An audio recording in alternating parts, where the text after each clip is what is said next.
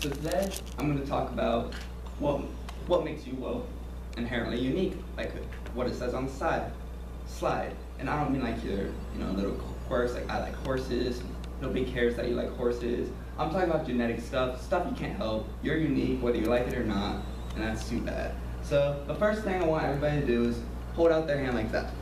Like you're Italian and you're very passionate about your linguine. And then flex your wrist.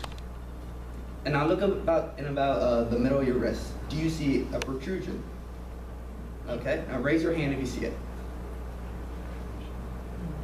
Like this thing right here. See if you notice that. All right, so it's that's about like a little over half the class, I would say.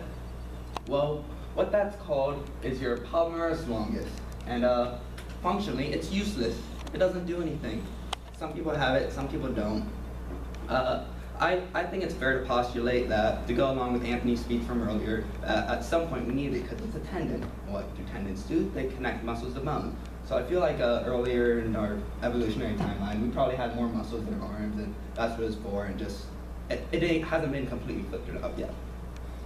And in a study with about 300 individuals, it was found that 9% have it on neither arm, or bilaterally, and then 16% have it on at least one arm, or unilaterally.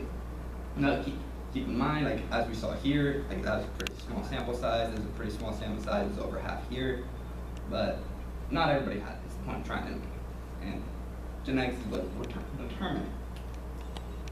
And present overall in about 14% of the population.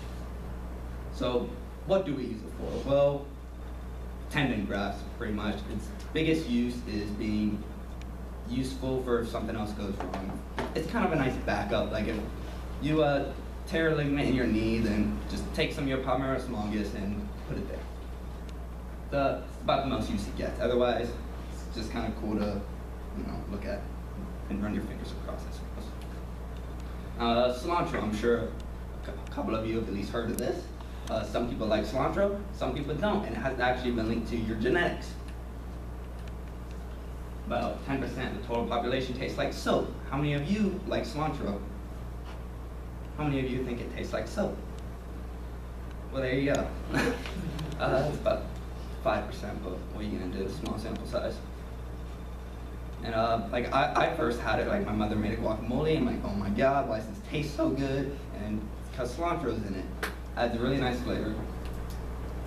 And one of the genes that's been linked to is an olfactory gene, or one that has to do with your sense of smell, and which would be a 0R6A2. And it's a receptor that is highly sensitive to aldehyde chemicals, and aldehyde is a carbon base. It's the most simple way of putting it. And the smell of it is similar to that aldehyde. And what are aldehydes found in? Well, insects, lotions, and soap.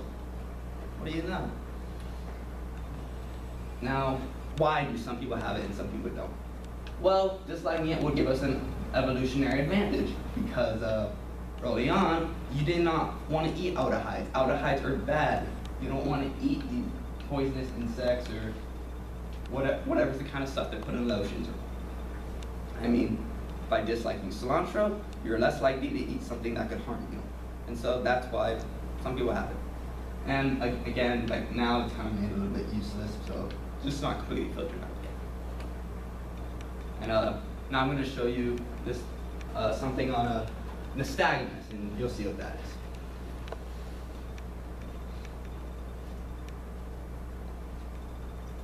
The video displays the voluntary nystagmus, a rare physical attribute in older individuals.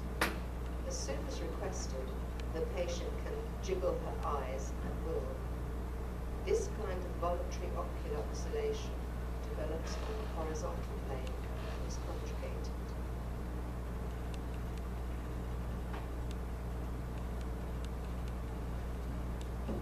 Now the reason why I know about this is because in elementary school I actually knew a kid that could do this.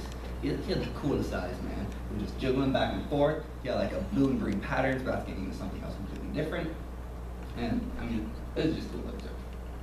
And about 8% of the population can do it, but again, that is based on a study with a fairly small sample size. Like, can any of you do it, for example? like, yeah, I suspect this is something that's a little bit less common. Since, I mean, I only knew about it from experience.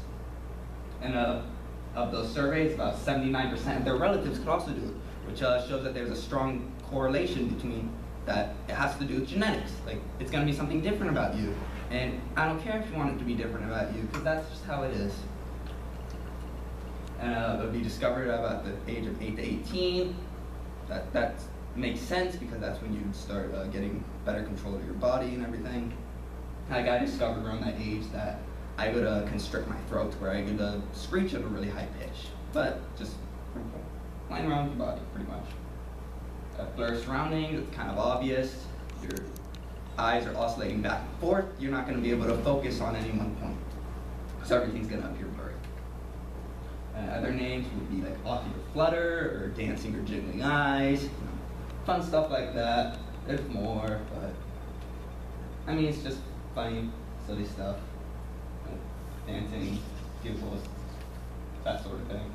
So, probably unique in some way, whether if it was a gluten intolerance, she's not here anymore, or some sort of mental case scenario, or whatever. There's something about you that's just different from everybody else, and that only a small population would possess.